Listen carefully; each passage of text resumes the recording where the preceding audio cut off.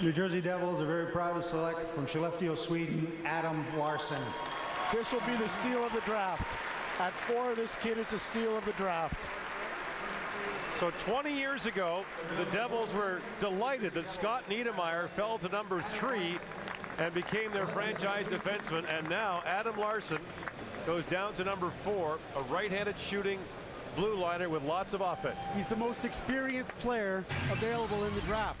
I mean, 3 World Junior Championships, 2 under-18s, and he's played 2.5 years in the Swedish Elite League. You know, the biggest thing about this player, when you think about New Jersey and how they've been decimated on defense, this is what you're looking at when you get Adam Larsson. Awesome vision, composure with the puck, the ability to defend in one-on-one situations against speed, in containment situations, separating people from the puck, and then showing composure down low, being able to create breakout situations with that composure. The New Jersey Devils have lost Scott Stevens to retirement, Ken Danico to retirement, Scott Niedermayer to unrestricted free agency, Brian Rafalski to unrestricted free agency. They need defense. They took John Merrill with the 38th pick last year, who's at the University of Michigan. Now they have Adam Larsson. They are well on their way to being a better team.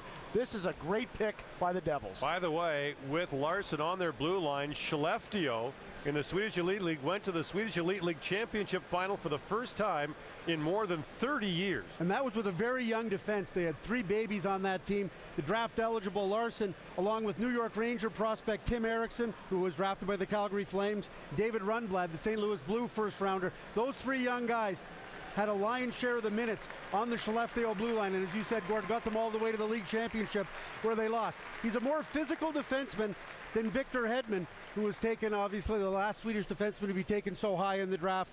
He's not as good a skater as Hedman, but he's probably got better hockey sense and more offensive ability.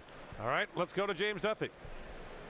All right, thank you, guys. So it's 2 Swedish players go in the first 4, and Adam Larsson goes 4th overall. Of course, we can also add Gabriel Landeskog, 2nd overall, who'll go up there with Victor Hedman and Daniel Sedin, but only one, Mats Sundin, the only Swedish player ever to go number 1 overall, and that stays for 1 more year. A couple of Canadian teams coming up in our next segment, the Ottawa Senators and the Winnipeg Jets, all ahead.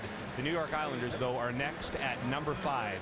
Garceau and company on the clock as we continue on the 2011 NHL Entry Draft.